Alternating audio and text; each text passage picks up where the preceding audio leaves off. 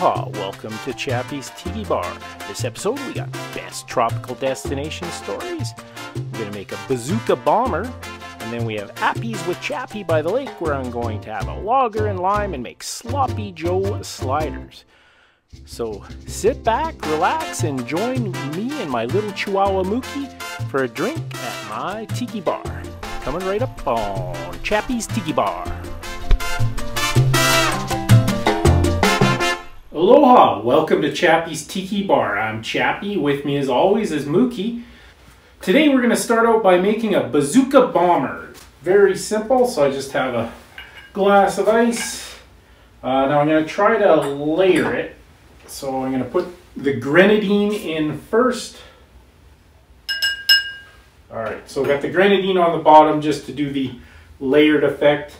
And then just two other ingredients. I've got a banana liqueur and some Cointreau. So I got a nice little palm tree swizzle stick with a maraschino cherry. You can see it's got the red on the bottom.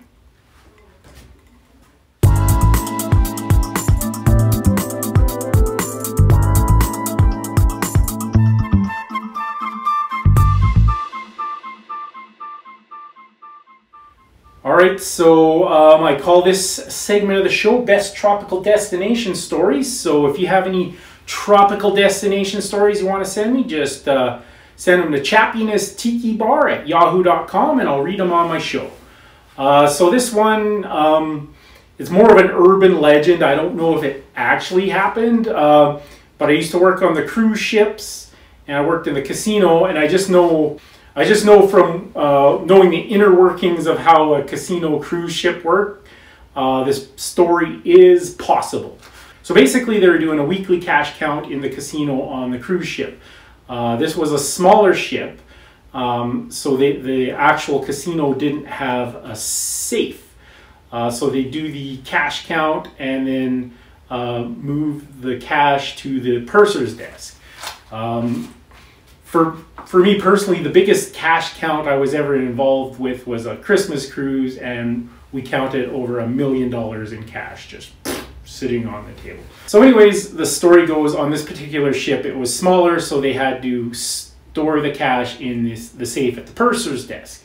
So there were two people in charge of wheeling the cash, and back then, this is an old story, so back then they would have like coins and bags of coins and cash, and then they would also have like bags of bills.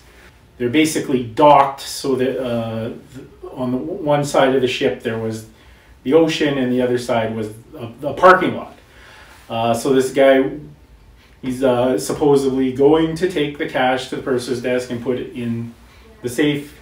He's wheeling about $400,000 in cash, and then he takes a little left turn, goes out to the deck, and he had a guy waiting in the parking lot with a car. He heaves all the cash over into the parking lot. His accomplice catches all the money, puts it in the car, speeds away. This guy makes a run for the gangway. They catch him at the gangway. The story goes he went to jail, but they never did recover the cash. And it was somewhere in the Caribbean, so he basically did his jail time in the Caribbean, and then nobody knows what happened to the cash. I guess it depends on how well he knew the accomplice, but they never caught the accomplice or the cash. So supposedly the guy did his time, and whether or not he got his cut, who knows. So that's my urban legend best tropical destination story from the cruise ships. So coming up next, we got Appies with Chappy by the lake. I'm going to make some Sloppy Joe Slders. Appies with Chappy by the lake. So I got my Sloppy Joe Slders. I just ground some ground beef and added my sandwich mix. So I'm going to do a drink to go with it. I'm just going to do a lager and lime. Very simple. So I got a lager. I had a lot of these in England.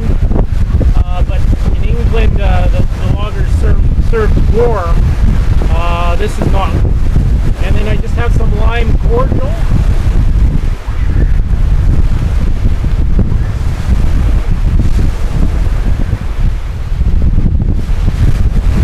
Add a lime garnish.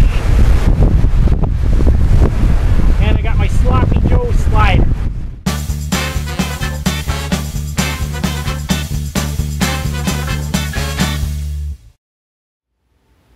Thanks for watching another edition of Chappy's Tiki Bar.